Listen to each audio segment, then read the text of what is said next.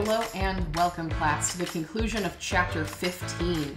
So thus far we have talked about entropy and the second law of thermodynamics, as well as the third law of thermodynamics, which are all focused around entropy and its place in spontaneous reactions. So as we saw in our previous lecture specifically, so long as the entropy change of the universe is increasing, we can conclude that our corresponding reaction is spontaneous.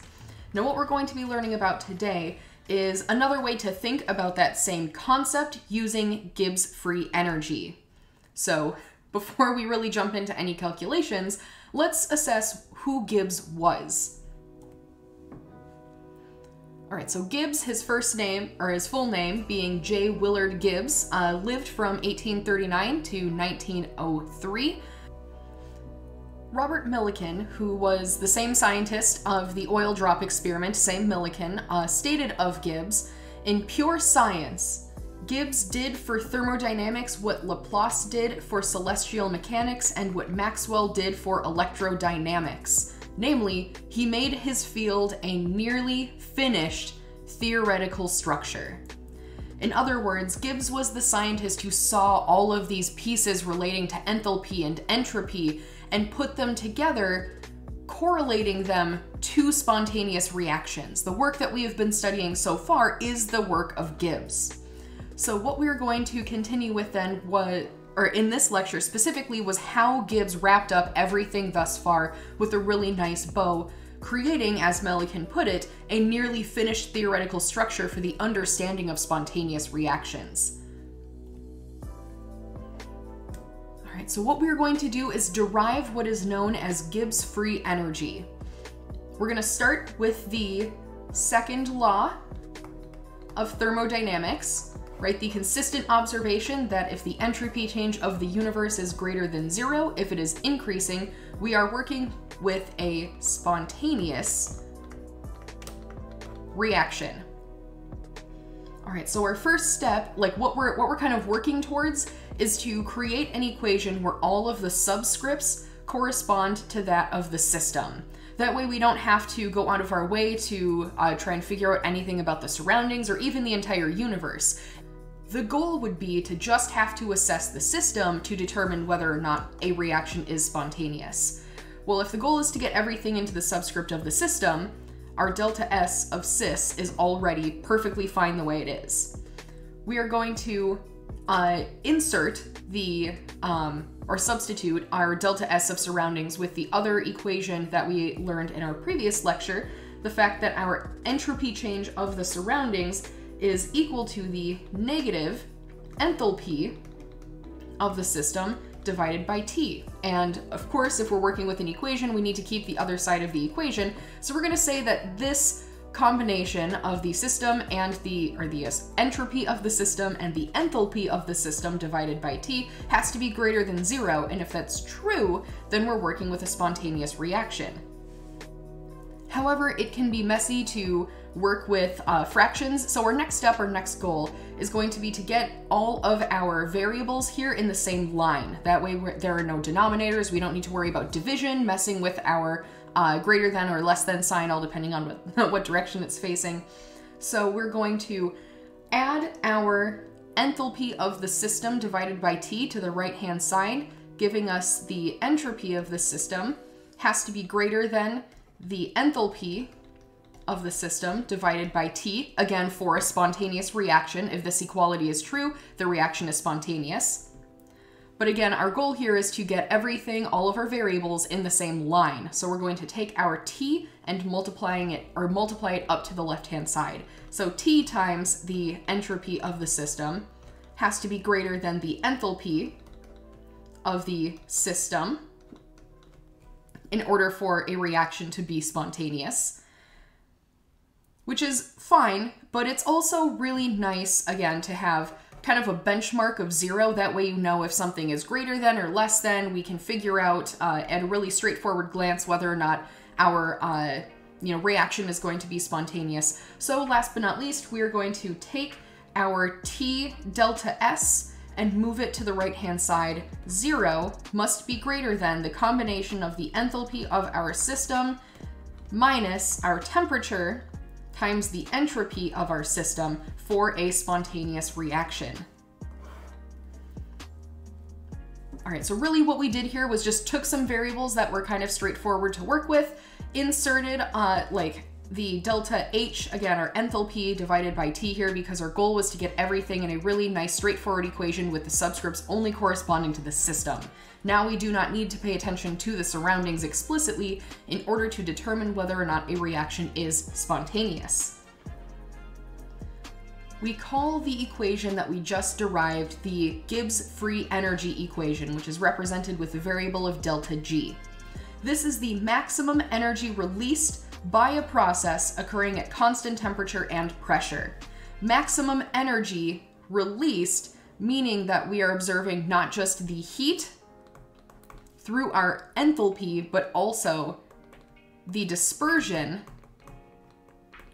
of the energy through the entropy. So we're looking at the whole picture here.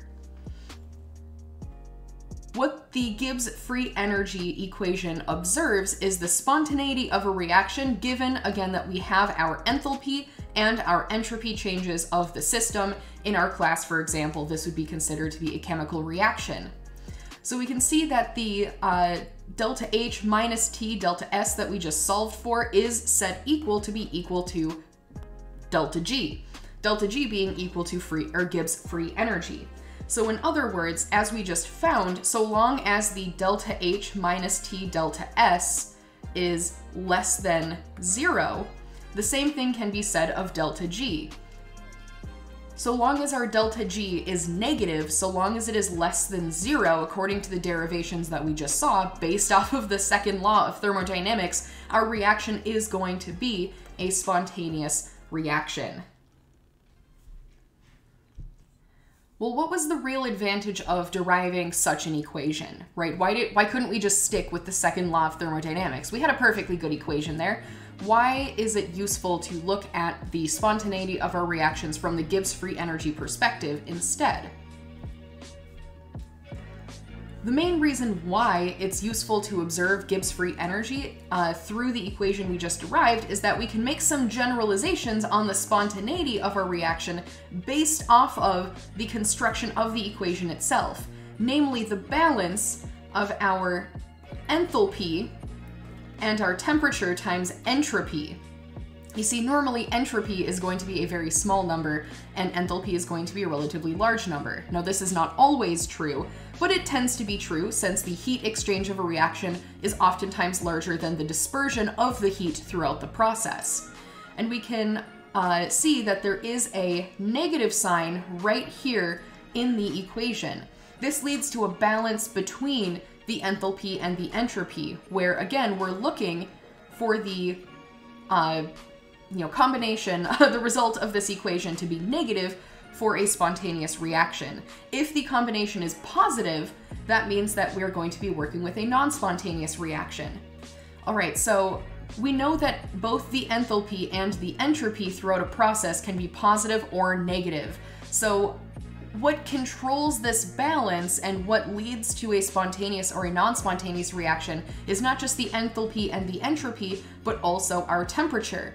The temperature is able to scale up or scale down this entropy portion of the equation, which can lead to either an increase or a decrease in the entropy's importance as we're considering whether or not this reaction will be spontaneous. So what we have in the table down below is a combination of whether or not the enthalpy and the entropy would be negative and positive. So our first two rows here, where the enthalpy is negative, are going to correspond to exothermic reactions, and the next two columns are going to correspond to endothermic reactions, right? So if we're thinking conceptually here, a reaction can either release heat through an exothermic process or absorb heat through an endothermic process. This is exactly what leads to the delta H being negative or positive, respectively. The entropy doesn't have a really nice label like exothermic, endothermic, so we're just going to consider the entropy to be positive or negative in both of these cases, and we can draw some conclusions about whether or not our delta G is likely going to be positive or negative as a result. All right, I've cleaned up the equation a little bit. I'm gonna need some space for illustrations, and to get an understanding for what I'm getting at here, let's just observe the first row and draw some conclusions about whether or not this reaction we would assume is going to be spontaneous or non-spontaneous, and when. Not only depending on the H and the S, but also, as we can see in the table, on the temperature. All right, so the first scenario here corresponds to an exothermic reaction that is going to have a negative enthalpy. With a negative number will come a spontaneous reaction. Specifically, a negative delta G comes a spontaneous reaction. So if our enthalpy is negative, corresponding to an exothermic reaction, this could be or could lead to the driving force of a spontaneous reaction if the overall delta G ends up being negative. So we can see in the right-hand side of the equation, we are subtracting out the entropy.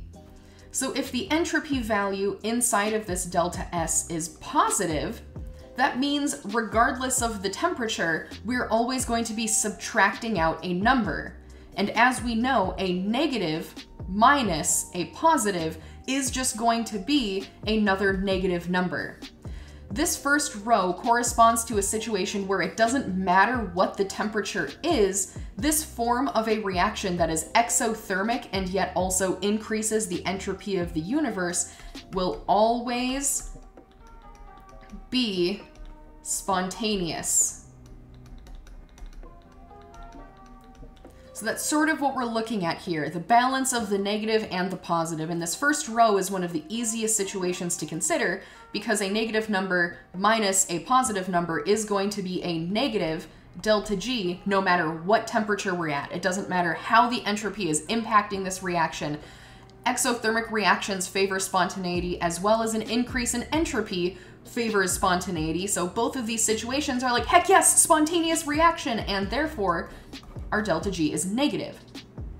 Well, what happens in the second row when our reaction is still exothermic? This delta H is still negative, but in this case, our delta S is negative as well. Well, since the delta S is negative in the second row, the negative of a negative becomes a positive. Well, we're running into this situation here where the entropy now is no longer working with the enthalpy. They're going to be working against each other. So what I'm going to do here to really show the balance is to just take the negative sign for our entropy, which again comes from the position in the table that we're considering right here. Negative a negative is a positive, so I'm just going to add this little plus sign right here to be really explicit. The enthalpy, our delta H, is going to be tipping the reaction towards being spontaneous. The entropy, though, because it is decreasing, could lead to a non-spontaneous reaction if it's positive enough to overcome the negative of the enthalpy in terms of like the magnitudes of these two numbers. What's going to make the difference here is the value of T. You see, again, since the entropy magnitude tends to be lower than the enthalpy, since this S, chances are, is going to be a smaller number than the delta H, in order for this decrease in the entropy to take over, we're going to have to be working at a very, very high temperature, right? So high temperature, a very large T, multiplied by a low entropy, a very small S, could still lead to a large enough number to overtake the delta H, giving us overall a positive delta G. So if we are working at very high temperatures in this situation, a high temperature is going to lead to a non-spontaneous reaction. And if we're considering the opposite side of the spectrum, where the T is not increasing, but rather the T is decreasing, what we're doing here is minimizing the impact of the entropy. So if we're taking a very small T and multiplying it by a very small S, this number ends up being essentially negligible, and the enthalpy, which is exothermic, will lead to the overall reaction being or having a negative delta G and being spontaneous as a result. All right, right, just to make it really clear here, looking at two different rows. So at low temperatures, an exothermic reaction that has a decrease in entropy will be spontaneous, and at high temperatures, it will be non-spontaneous. Now, a really good example of this, before we keep moving forward, is the rusting of iron, the explicit entropy of which we've already calculated.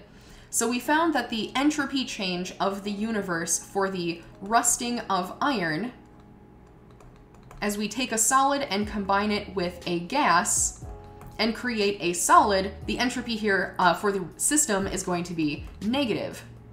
So this overall reaction has a negative delta S of the system. However, we already saw that this reaction is also exothermic. So here we have literally an example of what we're talking about here. Like, the reaction is overall exothermic. This is going to be releasing heat to the surroundings, which is, as we saw, what leads to the reaction being spontaneous. But what's really awesome and like kind of crazy is that this reaction is only spontaneous at what we consider to be quote unquote low temperatures. As we increase the temperature of this reaction, what we're doing is increasing the impact that the entropy has.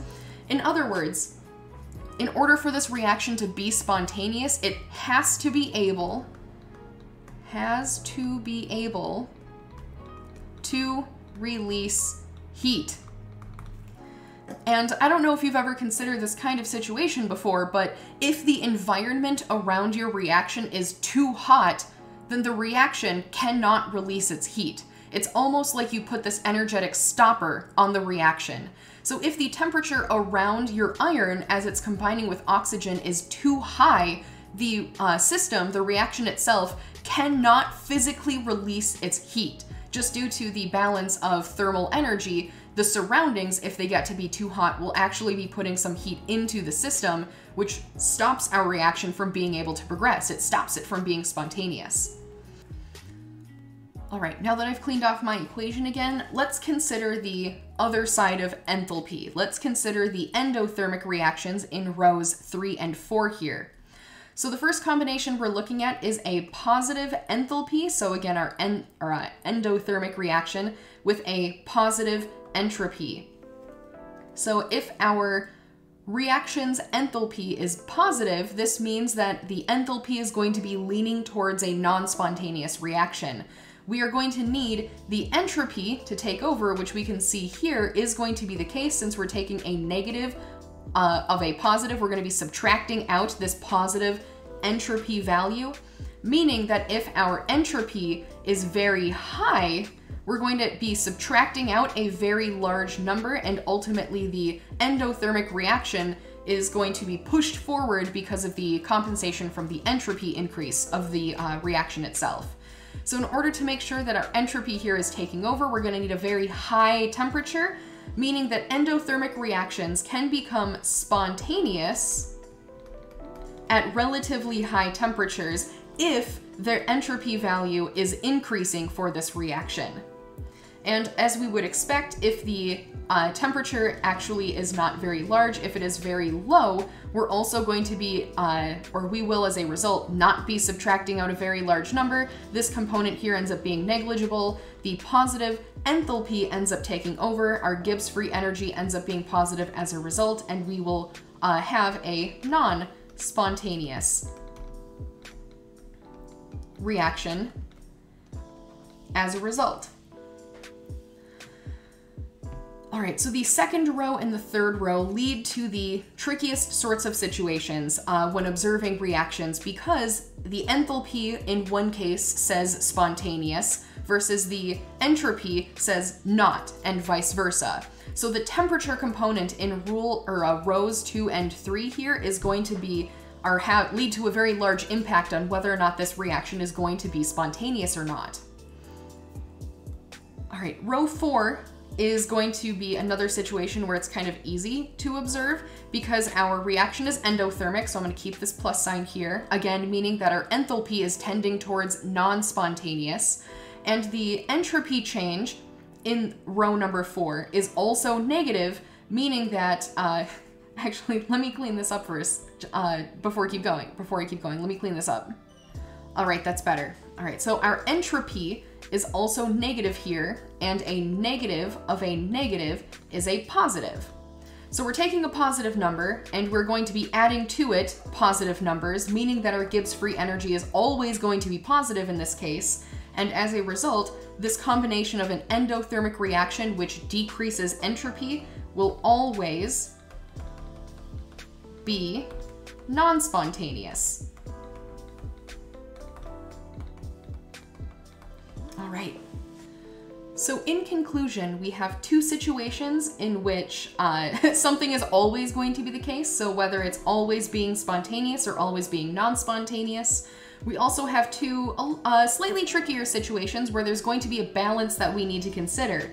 Whether the exothermic nature of the reaction is going to be strong enough to allow the reaction to be spontaneous, or if the increase in entropy is going to be strong enough to allow the reaction to be spontaneous. And in these latter, or these two cases in between row number 2 and row number 3, the temperature is going to play a huge role in whether or not the reaction will actually end up being spontaneous. All right, so let's just work through one real quick example problem. We're not being asked here to qualitatively assess whether or not the reaction is going to be spontaneous, but rather we are going to calculate based off of the enthalpy of fusion for our ice, as well as the entropy change of the system, what is our Gibbs free energy? So we're actually just going to be using the delta G is equal to delta H minus T delta S equation here. So I'm going to give you the chance to work through this problem on your own. The equation itself is not too tricky to work with. So what do you think? Is this reaction where we're taking ice and leaving it in a cup of water? Will this spontaneously melt into water, or will it not? Spoilers, we kind of already know based off of past experience whether or not this reaction, this physical change of solid ice to liquid water, will be spontaneous, but we're going to see here explicitly what the Gibbs free energy also has to say about it. So feel free, crunch the numbers, and we'll come back together in a minute. All right, welcome back. So let's insert our enthalpy and our entropy into the equation for Gibbs free energy, calculate our delta G. All right, so first and foremost, our delta H is explicitly given to us in the wording of the problem. The enthalpy of fusion for water is 6.01 kilojoules per every mole of ice that we have. We are next going to have to subtract out a temperature. Well, we can see that the temperature here is given in degrees Celsius. And the question may be asked, do I have to convert this temperature to Kelvin or not? In order to answer that question, what we can turn to is the entropy that is provided and see that the entropy does have a temperature unit of Kelvin here. What this tells us is that the temperature that we're working with should also be converted to Kelvin in order to be, in order to work with the other variables that are being inserted into this equation. So if we convert 25 degrees Celsius into Kelvin, we find a value of 298.15 K. This number might be starting to look familiar since we work at room temperature a lot. So 298.15 Kelvin we can insert here. And our entropy we can see is in joules per mole Kelvin, whereas our enthalpy was in kilojoules per mole. So here's another value that we need to watch out for. Oftentimes, enthalpies are given in kilojoules just because, again, they're normally larger numbers, as opposed to the entropy, which is given in joules because it's a slightly smaller number. So we need to make sure that we are converting, again, our values here, the energy units, to all be in the same unit. I'm just going to convert the entropy into kilojoules. So I'm going to say we're working with 0.022 kilojoules per Kelvin mole. And this is going to be what I insert into the equation for delta S, 0.022 kilojoules per Kelvin mole. And so now we have an equation that we can use to straightforwardly calculate our delta G and find that the value here is equal to negative 0.556. And the unit here, we can see the kelvins are going to cancel out in the entropy piece, but what is left over in both the enthalpy and the entropy is in kilojoules per mole. All right, well, it definitely looks like our delta G here is less than 0. It is a negative number. So because our delta G is a negative number, we can conclude that the melting of the ice in a cup of water at room temperature is going to be a spontaneous process. Now this reaction or process, right, it's the melting of ice is not really a chemical reaction so much as a physical change, but we can observe a connection here between the problem we just worked through and the table that we just like qualitatively assessed.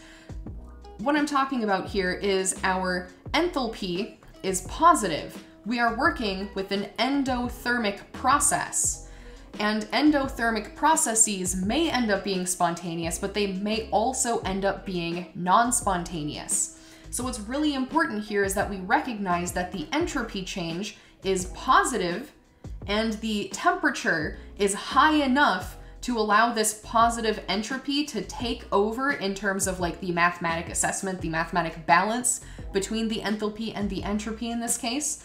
And so because the entropy was able to take over, this negative sign remains as we calculate delta G, which also ends up being negative. So the melting of ice we know is a process because of the balance of our delta H and our delta S that can end up being non-spontaneous. There is a temperature low enough where we can stop this reaction from moving forward. We can stop the ice from melting. Now, using Gibbs free energy, we can find the temperature at which a non-spontaneous reaction becomes spontaneous or a spontaneous reaction becomes non-spontaneous. We're going to use the exact same equation. I'm going to help you guys set this up, but I want you to crunch through the numbers yourself. At what temperature can we stop the spontaneous process of ice melting to water? And if you see where we're going here, you probably already know the answer, but we're going to use Gibbs free energy to also solve for this temperature to demonstrate the power of Gibbs free energy.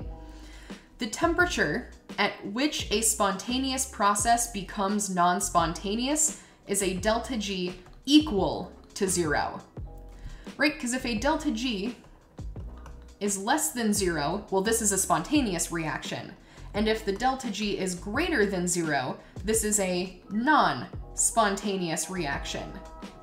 So the point at which a spontaneous reaction transitions into non-spontaneous and vice versa is going to be when our delta G is exactly equal to 0. All right, so if our delta G is 0, delta G equal to 0, also equal to delta H minus T delta S, you can use the information on the previous slide for delta H and delta S. And I want you guys to solve for this T in our equation right here. All right, so let's take our enthalpy of fusion as well as the entropy corresponding to the ice melting. Insert them into our equation here, the 6.01 kilojoules per mole minus T for temperature times the 0.022 kilojoules per mole Kelvin. And of course, again, all of this is equal to 0. Now, as we rearrange this equation and solve for T, the first step is going to be to subtract the 6.01 kilojoules per mole to the other side. This is going to be equal to negative T times our delta S, that 0.022 kilojoules per mole Kelvin. Negatives cancel out, giving us positive values. This is good since the temperature is going to be a Kelvin temperature. It had better be a positive number because we cannot have a negative temperature in Kelvin. Next, we're going to take both sides and divide them by the entropy. So 6.01 divided by 0.022 kilojoules per mole Kelvin. 2 kilojoules per mole Kelvin. Is going to give us a measure of our temperature. So our enthalpy divided by the entropy is going to give us a value equal to T, and our T in this case ends up equaling 273.18 Kelvin by my calculation. And here's where we have to, or we can get a little bit critical and evaluate our answer here. 273.18 Kelvin, if we kind of squint our eyes and take rounding into account, is approximately equal to 0 degrees Celsius. And what do we know 0 degrees Celsius is in relationship to water? It's the freezing point. Freezing point. So if you saw where we were going with this, then awesome. But if you didn't see where we were going with this, if you're like, well, I don't even know how this would connect to temperature. The freezing and melting, as well as the boiling, the condensing, the subliming, any of these phase changes are temperature dependent, and they correspond to potentially spontaneous processes if the temperature is right. So when it comes to an ice cube melting in a glass of water, the way that we stop the ice cube from melting is by lowering its temperature at the very least to the freezing point. Any temperature lower than this is also going to prevent our solid ice from turning to liquid. In fact, if the temperature is low enough, we're actually going to reverse this reaction because all of the liquid is going to start freezing. So at high temperature, high T for temperature, we're going to be turning the solid to liquid. And at low temperature, we're going to be turning the liquid back into solid. And so here we can see a more quantitative assessment for what it means to be a relatively high versus a relatively low temperature. Relative means that we are relative to the reaction itself. Some reactions have temperatures where the spontaneous to non-spontaneous switch happens in the thousands of kelvins. Other reactions happen really close to absolute zero. The freezing of water and its relatively high versus low temperature corresponds to the freezing point, or 0 degrees Celsius. So the temperature with which a reaction can switch from spontaneous to non-spontaneous can happen anywhere, but it's going to be dependent on the reaction itself. And last but not least, we're going to discuss another advantage of Gibbs free energy when it comes to assessing the spontaneity of reactions. Because Gibbs free energy, our delta G, is explicitly dependent on delta H and delta S, both of which have standardized values, we can actually very easily calculate standardized Gibbs free energy values for a number of compounds. Since we can calculate standardized Gibbs free energies, which is the free energy of a chemical reaction that takes place under our standard conditions. Again, as a reminder, 25 degrees C and 1 atmosphere. We can also write an equation like the one down below to just really easily, again, calculate the standardized Gibbs free energy. So the delta G naught of our reaction is going to be equal to the sum of the Gibbs free energy of our products minus the sum of the Gibbs free energy for our reactants, where again the N values here correspond to the stoichiometric coefficients inside of the balanced chemical equation. All right, so the form of this equation we have seen now 2 different times. The first was with enthalpy and the second was with entropy. Now here it is also going to be shown to exist with Gibbs free energy. So if we're working with a chemical reaction and we don't know explicitly what its enthalpy and its entropies are, but we do have a table of Gibbs free energies available to us, as we do, for instance, in Appendix 2 of our text, we can also calculate and predict the spontaneity of a reaction without even needing to explicitly look at the enthalpy, our delta H, and the entropy, our delta S. So that's going to be the last chemical, or the last example problem that we work through corresponding to the chemical reaction of the gummy bear sacrifice. So the gummy bear sacrifice is a very famous demo. If you were in class a couple of days ago, we probably performed it. If you were not, then I would highly encourage you to look up some videos on YouTube because it is a fireworks show. But what we're going to be doing here is calculating the standard Gibbs free energy change for the gummy bear sacrifice reaction. We can see that the reaction is fairly complicated. What we're really looking at here is a combination of potassium chlorate and sugar, and so long as we are working in an oxygen-rich environment, this reaction will progress forward. Our question, though, is exactly what is the Gibbs free energy and how spontaneous is this reaction? All right, so all of the values that you need can be seen alphabetically arranged in the table down below. Our delta G, F naughts present. So please use our previous equation to calculate what is the Gibbs free energy for our gummy bear sacrifice. All right, so without any more delay, let's calculate our delta knot of reaction. Now there are a lot of species present here, so there's going to be a lot to calculate, a lot to work through, but that's okay. We're going to start with our product side first. Again, in this type of equation, it's always products minus reactants. So let's take 2 times the value for our potassium chloride, which we can see in the table here, is a negative 408.3. And I'm not going to explicitly write the units in my work because there's going to be a lot of numbers here, but all of the units are in kilojoules per mole. All right, we're going to add to this 12, let's see, potassium chloride done, 12 times that of carbon dioxide, we can see here is negative 394.4, cross that off, plus 11 times the Gibbs free energy for our water in liquid phase, which is a negative 237.2, again, kilojoules per mole. And we are going to subtract out 2 times our potassium chlorate here. The potassium chlorate in the table is down below. 2 times negative 289.9. Cross that out. We're going to add just one of our Gibbs free energy values for our sugar, and we can see that this is a very large number indeed, 1544.3 kilojoules per mole. And last but not least, we're going to add to this 9 for each of our oxygens times 0. All right, so the 0 being present in our Gibbs free energy calculation can really be attributed to the like relative values of the enthalpies. So just like how enthalpy was found to be relative to the elements in their natural state, like for example, gaseous oxygen, this led to a 0 enthalpy. The same thing is seen here for our Gibbs free energy. So because Gibbs is directly related to the enthalpy, that's where this 0 value is coming from.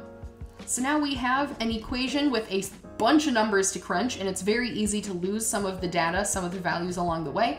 And so our Gibbs free energy, just to watch out for all of those negatives and coefficients, ends up being equal to negative 6,034.5 kilojoules per mole. All right, so this reaction is spontaneous because our Gibbs free energy is negative, but not only that, it is very spontaneous. We have a very large negative number here, which again, if you remember, or if you look up what the gummy bear sacrifice reaction looks like, this makes perfect sense. The reaction is incredibly vigorous, lots of light, lots of heat being released. This is a reaction that once it gets started is going to spontaneously and rapidly and aggressively move from reactants to products. And that is going to be it for the day. So not only that, but this is it for the chapter. Chapter 15 is finished. These example problems here, I just realized, have typos. These should be 15.5.1 to 15.5.4. Excuse me for that. But yeah, here we have a couple of example problems pertaining to Gibbs free energy. Not only quantitatively, but also qualitatively, kind of making an assessment as to whether or not a reaction will be spontaneous at high versus low temperatures and what that means to the reaction. If you have any questions though, please do not hesitate to reach out and ask those questions. I love clarifying. If you have any homework, please double check and do your homework. And until next time, class is dismissed.